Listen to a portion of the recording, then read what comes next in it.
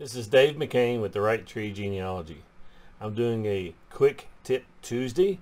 That's to cover a few features I did not cover in the video on the Kentucky Historical Society Museum and Library and Archives. It's just a few little tips that would be interesting for you to know before you go. One of which is when I first walk through the door, there's a sign that talks about the costs. I just want to cover a couple of those things. Let's get into the video.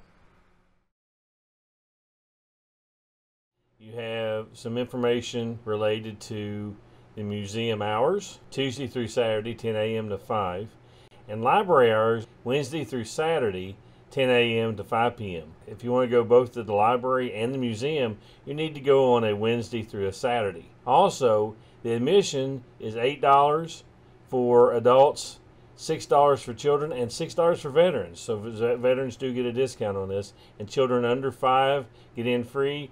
And those that are members of the Kentucky Historical Society or Kentucky Junior Historical Society get in for free as well. And it's really, you pay an annual fee of $40. So you check at the front desk to take care of that cost.